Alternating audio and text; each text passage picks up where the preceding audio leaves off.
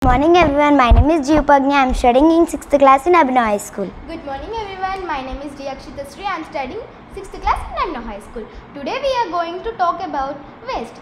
Every day we put many things in our dustbin. For example, after eating a banana, we put its peel in the dustbin. A large number of packed products like chocolates, biscuits, milk, oil, pulses and rice are packed in paper wrappers, plastic bags, cardboard curtains, tin boxes and many other kinds of packing materials. After removing the product, we put the packing material in our dustbin.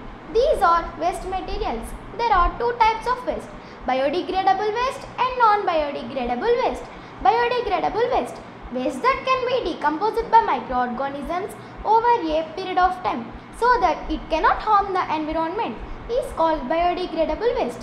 Peels and cutting of fruits and vegetables, leaves, leftover food, animals dung, plants residue and agricultural waste are the examples of biodegradable waste. Non-biodegradable waste, waste that cannot be decomposed by microorganisms and stay unchanged over time is called non-biodegradable waste. Plastic, glass and metal objects are examples of non-biodegradable waste. This is important to separate biodegradable and non-biodegradable waste so that they can be disposed properly. For this, we use two types of dustbins, blue and green. The blue dustbin is used for collecting non-biodegradable waste. The green dustbin is used for collecting biodegradable waste.